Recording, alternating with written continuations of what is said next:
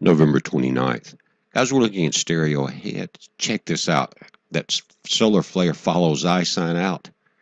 Now, a lot of our cameras and instruments just aren't working very well the last few days. They have a real good way of going down and turning the cameras at the wrong way at the right time. But look at this fantail coming out on B. And then the last go, check this out. We didn't get to watch it live. They said their servers went down. They're still down. Check that out. And they're saying that's just dust particles blowing around it. BS as usual. The Comet ISON crack group, you should be ashamed of yourself. You are the shields. I don't care what anybody says. You are the shields. You proved it. Now here's the predicted path. This is from the last go group. Check this out. It's holding true to that. Notice just outside the curve and in the red square in the center of the blue image, it tracks out a little higher at the top than it came in at. Notice the angle. Same, comes in a little sharper, then goes out at the top. It's going to start curving. You'll see that probably by in about 6 or 8 hours, we'll start to see more definite curve back over Earth. Check these out, just different, looking at it, different temperatures and exposure times.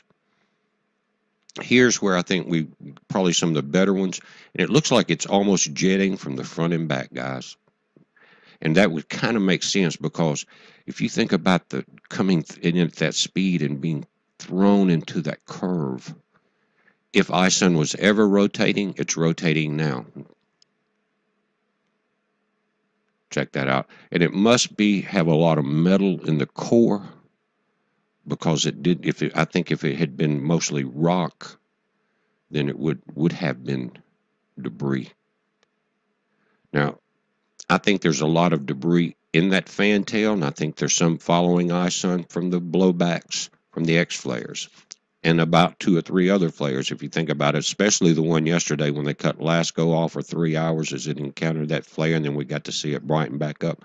But here's the pass. You can check them. That was stereo A and B. Now here's coming out, notice at the bottom, December 1st through the 7th on the HI-1A. We watched it come in on the Sechi.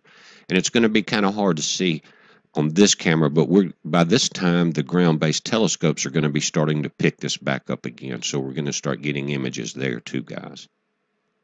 But there's your dates. Again, that's H1A, and so far it has held the path that was predicted in the JPL models. Heads up, be safe.